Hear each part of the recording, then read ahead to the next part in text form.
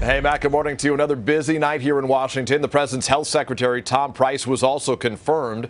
And President Trump today is digging in, vowing he's going to prevail before the Supreme Court after that federal appeals court unanimously refused to reinstate the president's order, temporarily halting visitors and immigrants from 7 countries.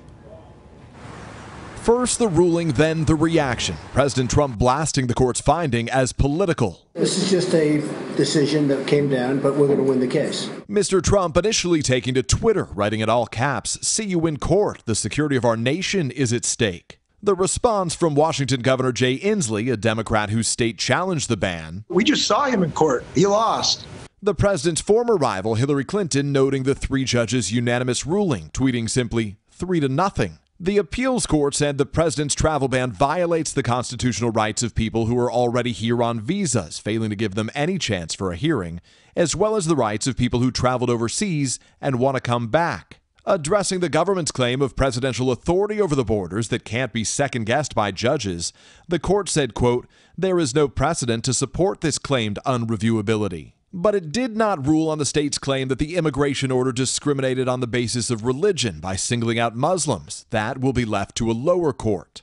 Still, former Director of National Intelligence James Clapper warns the ban may be damaging.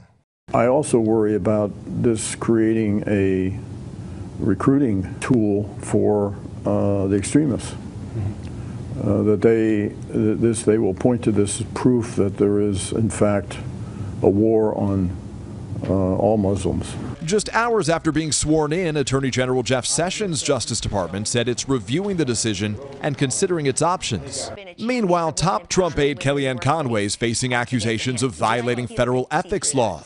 Go buy Ivanka's stuff. The top Republican on the House Oversight Committee, Jason Chaffetz, firing off a scathing bipartisan letter to the White House and the Government Ethics Office after Conway's high-profile pitch plugging Ivanka Trump's fashion line on Fox News. I'm going to give a free commercial here. Go buy it today, everybody. The Oversight Committee is going to call out wrong when we see it, and clearly this was wrong. Federal rules bar government employees from using their public office for private gain. Conway acknowledging the committee's letter late Thursday, insisting her boss has her back. At some point in your life, you ought to have a boss who treated me the way that the President of the United States treated me today. Conway's comments coming a day after President Trump attacked Nordstrom on Twitter for announcing it would no longer carry his daughter's products, a decision the company says was based on poor performance. Earlier, Press Secretary Sean Spicer wouldn't say what, if any, consequences Conway might face. Kellyanne has been counseled, and that's all we're going to go with. A source close to the president tells me that Mr. Trump disagreed with his own press secretary's use of that word counseled, telling aides that he thought it made it sound like Kellyanne Conway was in trouble.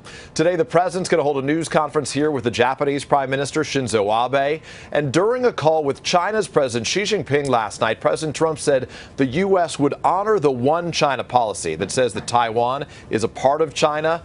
That's significant. It's a reversal of his earlier suggestion that it should be on the negotiating table. Matt and Maria. All right, Peter Alexander, thank you very much. Hello, Today fans. Thanks for checking out our YouTube channel. Subscribe by clicking that button down there and click on any of the videos over here to watch the latest interviews, show highlights, and digital exclusives.